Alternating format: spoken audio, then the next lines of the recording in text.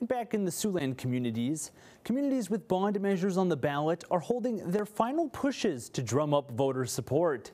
The Sac County Sheriff's Office is holding their final open house and tour of the county jail this evening. Now, 3 tours will set off at 5, 6:30, and 8 p.m.